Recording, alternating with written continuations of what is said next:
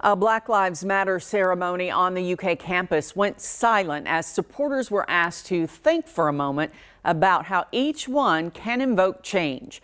Evening Edition's Michael Burke was there when everyone took a knee. You are not alone, because I am an ally. Systemic racism is everywhere, and it can have absolutely nothing to do with being racist.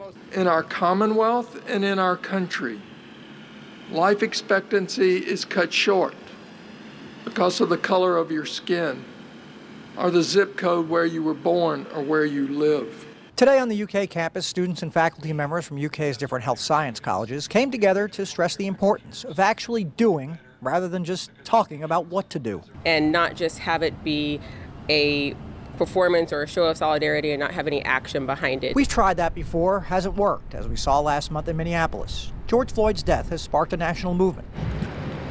On the UK campus today, to honor Floyd and to take some time to think about change, everyone here took to a knee for 8 minutes and 46 seconds. The same amount of time that police officer leaned on Floyd's neck.